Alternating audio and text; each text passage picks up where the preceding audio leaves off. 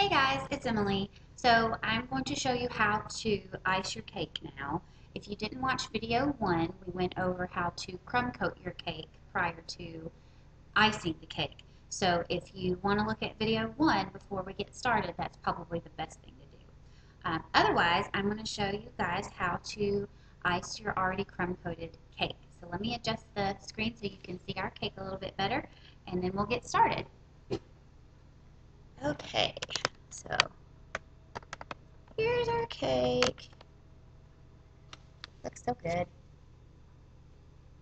Alright, so what we have here is a crumb coated cake, which means that we used thinned out icing and we just did a base layer of icing on our cake.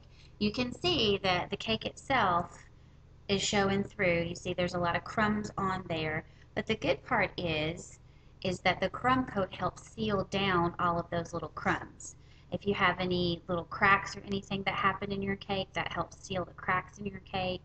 I had a crack over here, and like my mom always says, there's a crack in your butt too, but you don't need a new one. So, hi Mom. But if you do have little cracks in your cake, you do need to get those sealed up and filled so that your cake won't fall apart later.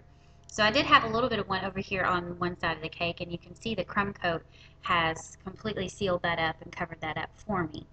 That also helps seal over the divots that are left if you use a heating core to bake your cake. For larger cakes, a lot of times you need a heating core, so it helps seal up the divots that are left from the heating core or any divots that are left by the pan.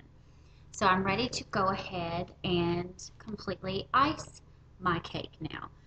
This is a red velvet cake, so this is one of those cakes that's tricky to ice with white icing because a lot of times you'll end up with a crumb or two in it, and I usually end up with a crumb or two in it even when I do crumb coat. But the thing about crumb coating is I would end up with a lot more crumbs in it if I didn't crumb coat. So I always err on the side of safety and crumb coat, especially when your cake is going out the door for a customer. So the tools that we need to finish up our cake are, again, our offset spatula and our medium consistency icing. So I have some in my handy dandy bowl here. And again, this is just medium consistency.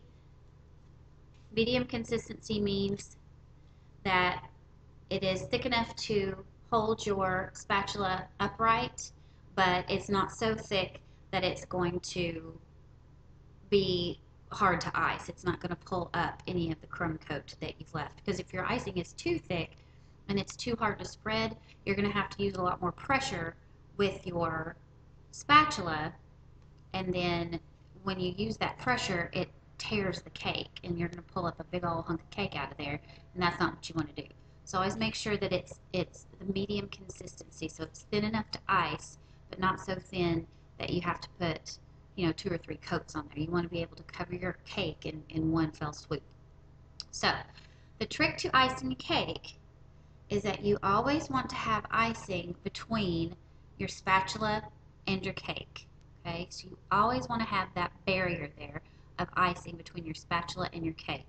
So what you want to do is you want to smear your icing on, and you can smooth it out later. Right now we're just trying to get the cake iced, but you can always smooth it later. So I'll tell you a couple little tips about how to do that later. But you always want to have that barrier of icing between your cake and your spatula, because that's when it's going to help prevent the crumbs from pulling up, and that's when it's going to help you prevent tearing a big hole in your cake.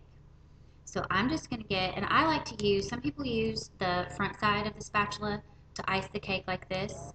I like to use the back side of my spatula, and I ice with the back side of my spatula. That's just personal preference. You can try it both ways and see how you like it, but I just like to use the back side of my spatula to ice the entire cake. Some people like to use the front side around the edges, but I prefer to use the back. So I'm just going to get a blob of icing here.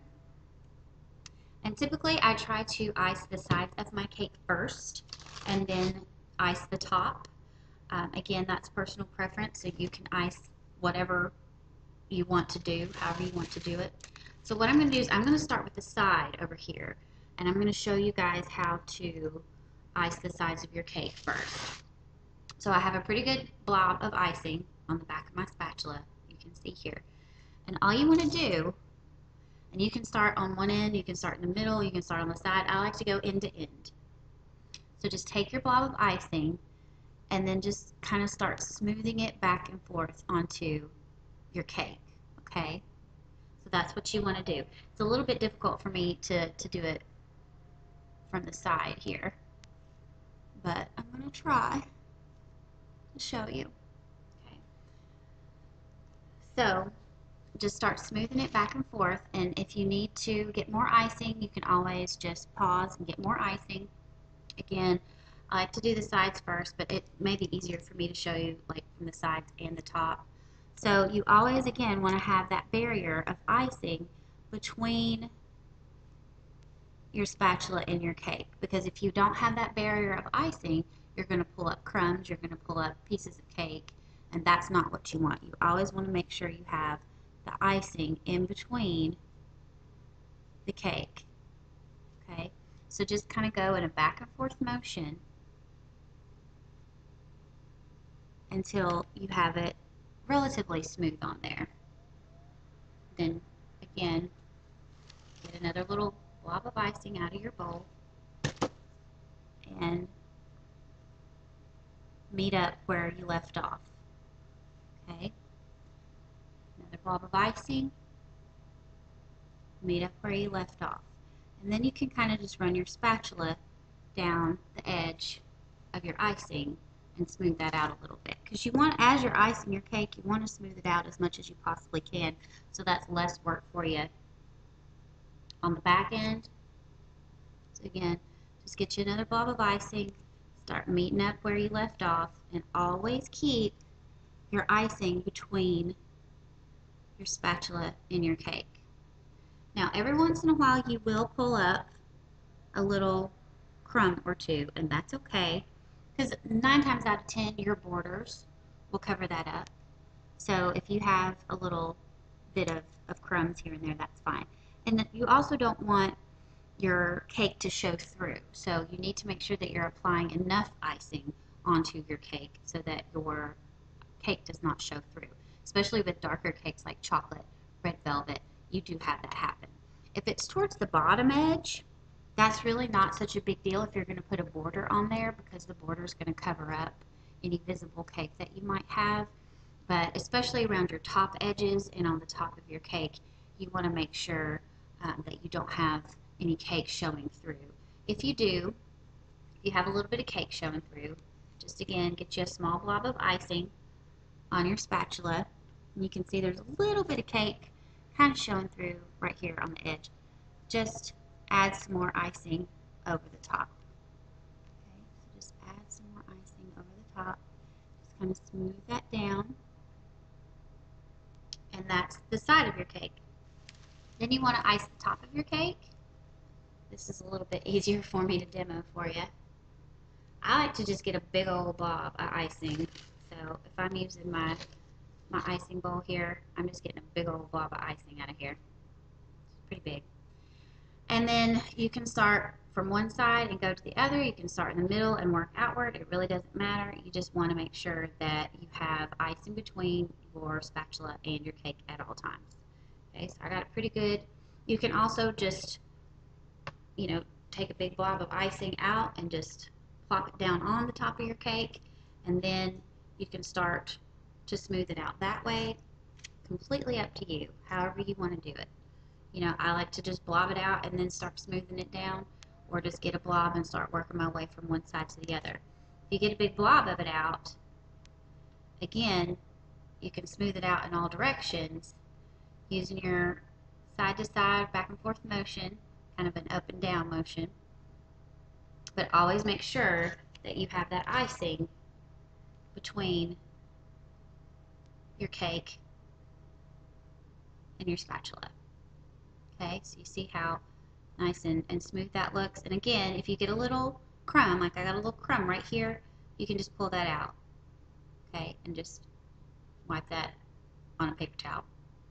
Okay, so that's how you ice a cake. You start with your sides first, then go to your top, and again, keep your icing in between spatula in the cake at all times. And again, make sure that you are using enough icing to where your cake, you're using enough icing to where your cake does not show through. Okay, so you can see I've got enough icing on there to where you can't tell that that's red velvet underneath. So that's what you're looking for. You don't want to glob it on unless you're somebody that really, really likes icing. But if you glob it on too much, you're going to have trouble smoothing it out. Now, as far as smoothing it out goes, there are people who use a couple of different methods to smooth out the icing on their cake. Again, while you're icing your cake, always make sure that you keep it as smooth as you possibly can while you're icing, and that's going to save you a lot of time on the back end. Because nobody wants to do any extra or any more work than they possibly have to, right? Especially when you've got a lot to do, a lot of cakes to do that day. So a couple different things that people do when they are smoothing out their icing on their cake.